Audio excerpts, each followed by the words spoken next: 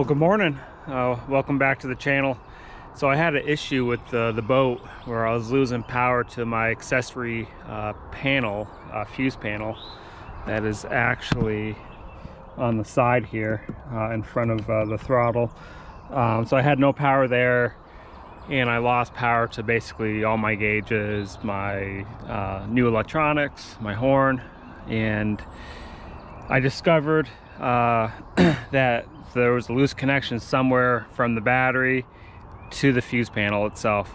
So what I found out was there's a little junction box buried underneath here, and my bolt that tightens it is loose. I'm probably going to put another nut on top of this and double nut it so it stays tight again. But what you need to do to have access to that is to remove your console, and all there is just a whole bunch of bolts that go through the top here, and to expose this are these black covers that just have Phillips screws there.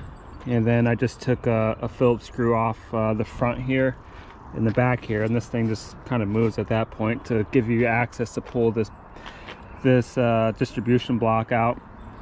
But like I said, I'll put 2 nuts on here to lock it in. But apparently it's somewhat of a common problem with the boat. So if you run into a situation where you're not getting power to your fuse block and all your accessories are coming on and off, that's probably what it is. So yeah, if you have any questions, let me know. Thanks.